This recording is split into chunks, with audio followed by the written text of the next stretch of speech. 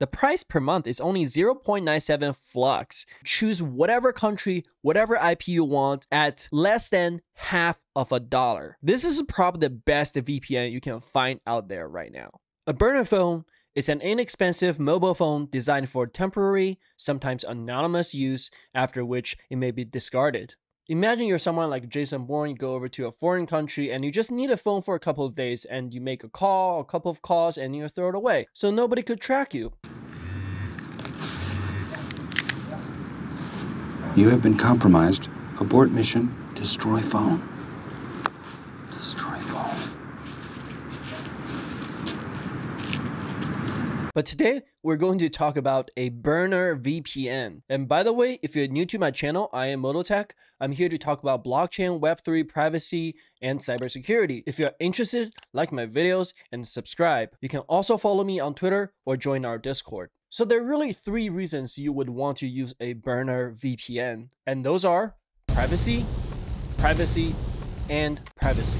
Just like a burner phone, a burner VPN, you should be able to acquire it anonymously, and at the same time, when you don't need it anymore, you should be able to just destroy it and throw it away and nobody can track it. So that is our goal today. I'm going to show you how to make one of these at super cheap price. I'm going to go through the steps first. There are a few very simple steps. And for this process, we're going to use a decentralized cloud service called Flux. And if you don't know what Flux is, I'll have some links in the description below to explain what Flux is and how it supports an anonymous and privacy-focused decentralized network. So first, we need to acquire some Flux. You don't want to use a credit card. You don't even want to use a gift card unless somebody else paid with cash and you got the gift card. So the best thing to do here is acquire Flux on the exchange or decentralized exchange where they don't need KYC, and that's know your customer, where you have to provide your IDs and stuff. So one of those places you can purchase Flux without having to provide IDs is KuCoin. And Flux also has, they call it parallel assets, which is tokens on other different blockchains. I believe right now there are 8 or 9 blockchains that supports Flux tokens. And you can use a decentralized exchange if there's a liquidity pair, and then use Flux Zelcore to swap over. But the easiest way is probably just go on KuCoin and buy some Flux. Or if you've been mining Flux with GPUs, that's another way you can acquire Flux without having to provide your identifications to anybody else. Once we have our Flux tokens, we'll use Flux OS to deploy our container to set up our server. The best part of this, you don't have to sign up for anything during this entire process, so you can protect your identity. You can also pick whatever country you want. You can soft deploy, hard deploy to change your countries, your IP addresses. This is why Flux is ideal for a burner VPN. The next step, you will have to connect to your VPN. Unlike a regular VPN where you have to sign up using your email and your credit card, for this burner VPN, all you have to do is download a software. There are many different ones that can support this type of VPN, and simply connect to it with a one-time username and password provided during the deployment process. Well, it's not my username and password, and there's probably a chance that somebody else will be able to see the username and password. Well, the good thing is you don't have to come up with some random username and password you have to remember. And second thing is that this is a burner VPN. You use it and you throw it away. You can always implement double tunneling to provide more privacy if that's what you want, but that's out of the scope of this video. All right, enough talking. Let's get this started.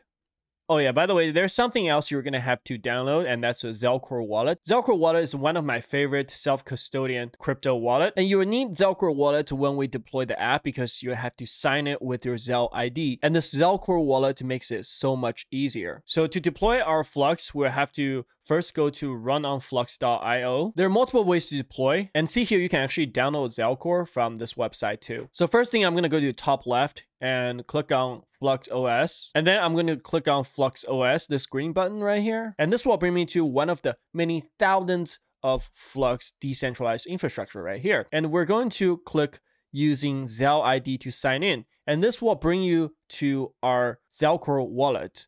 And all you got to do is sign with your ID. Once you're signed in, on the left side, we can come to apps, and then we go find register Flux app. For the application name, we're going to call this Flux Burner VPN.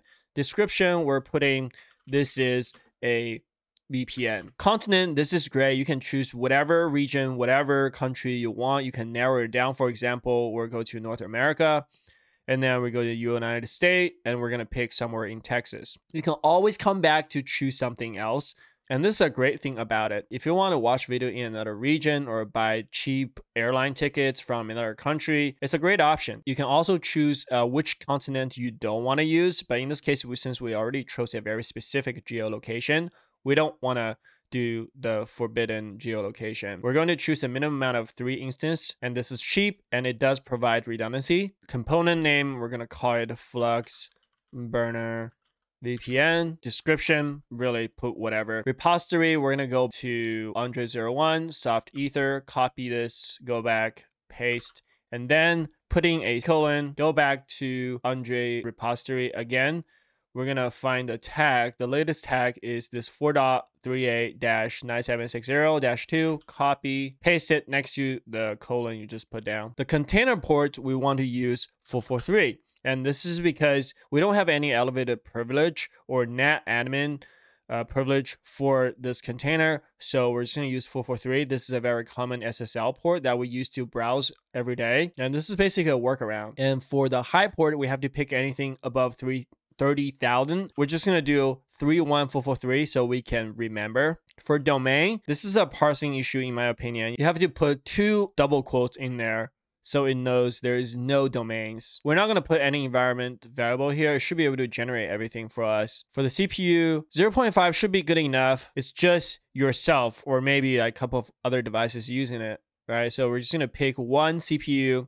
For RAM, 500 is probably enough. For this video purpose, I'm going to use 1 GB of RAM. You know, Raspberry Pi would run on a 16 gig of SD card. So for our storage, we're going to pick 16 gig of SSD. Container data, we're going to put it under /temp, and that is /tmp. From here, we're going to compute registry image. It's going to verify everything, and it tells us the application name cannot start with Flux. So we're just going to have to change it to maybe burner Flux VPN. Does that work? Let's see. Compute. All right, so we're going to have to change the component name. Burner, let's do burner Flux VPN and compute again. Now it opens up a new section. Scroll down on the page. It will have a registration message. You have to sign this with your Zelle ID. So all you got to do is on the right side, click sign with Zelcore and open. And now you just put in your PIN and then sign. So now you see a signature is in this field. You can read the price per month is only 0.97 Flux. Right now, Flux is under 50 cents. Choose whatever country, whatever IP you want at less than half of $1. This is probably the best VPN you can find out there right now. All right, now go ahead and click register Flux app. And this will take about 10 seconds. So you just gotta wait. You don't need to click it twice. And then you scroll down, you'll see another section that says you must pay 0.97 Flux to this address. So all you gotta do is pay with Zelcore, click on it and open, and brings you up to pay and proceed. So now we're gonna choose fast. The miners can mine it first. It really doesn't matter. Like the transaction fee is almost 0, and we're gonna click send, and then you put in your PIN. You can check your transaction. It normally takes about 2 to 20 minutes, anywhere in between that, to get a block mined. All you need is 1 confirmation, I believe, to get your app showing up on Flux OS. So in the meanwhile, we're gonna go to the next step, which is download our client to connect to this VPN. So I'm on a Windows device. We're going to use soft ether VPN client, and you'll just go over to soft ether VPN client link, and this will let you download. On the top, there is a download link, says download soft ether VPN. So you have the client where you use to connect to the VPN itself. You will actually have the admin manager too. And if you're interested, you can download that and log into your VPN server to change username and password and everything. You can discover that yourself.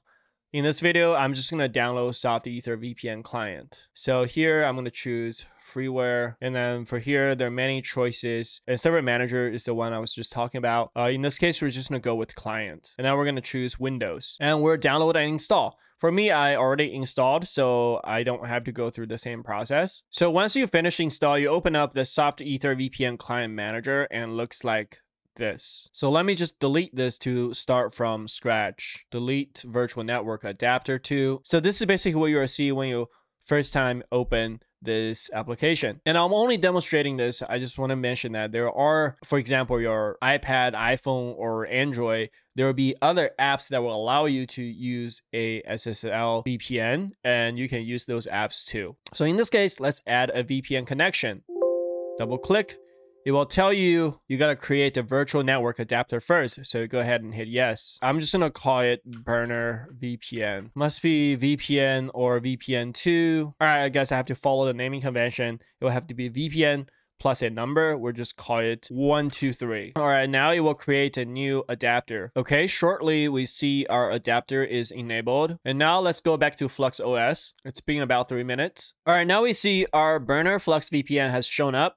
Under my apps, we're going to expand this. Okay, perfect. We do see a IP address allocated for us. And what you want to do is visit Flux node. So you see on the top, you are actually visiting this specific Flux node. This step is very important. Don't skip. Once you switch over to this very specific node, you have to sign in using your Zelle ID again. So once you have signed in, the sign-in thing will go away. It will just say Flux is working correctly. You want to go over to apps.